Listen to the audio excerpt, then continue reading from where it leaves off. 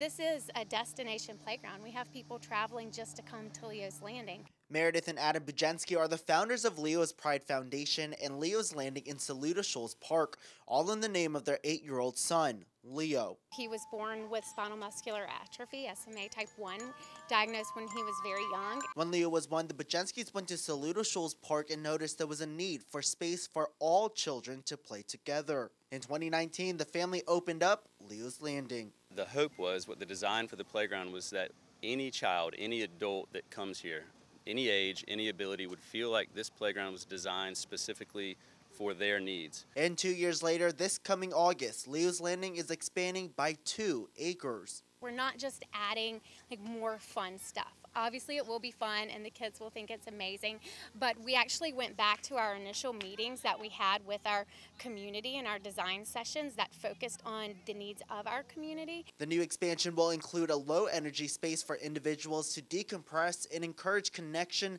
and building relationships.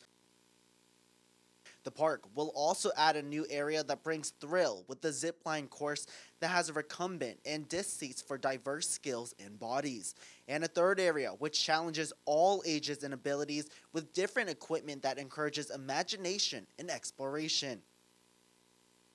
Mark Myers is a director of Irmo Shape and Recreation Commission. He says Leo's Landing in the upcoming expansion will meet the organization's goal to meet people where they are. This message of inclusion and creating a play space to meet people wherever they are, not just so you can get from A to B, but the ability to provide an equal experience, I think is a right now conversation, and I think it's a way that our community can reflect and resemble more of what's really out there.